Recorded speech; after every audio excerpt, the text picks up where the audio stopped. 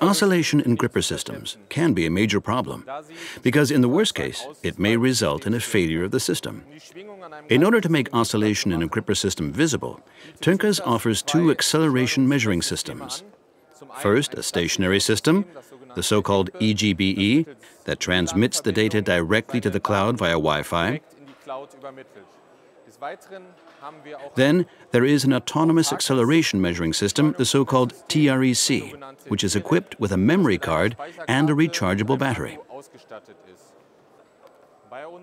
When using our stationary acceleration measuring system, EGBE, the figures are transmitted directly via Wi-Fi to the analyzing system, where they are visualized on a screen.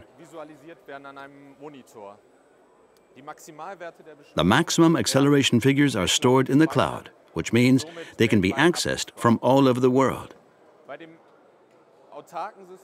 When using the autonomous system TREC, the acceleration figures may also be registered during service, enabling a comparison of two acceleration curves directly on site.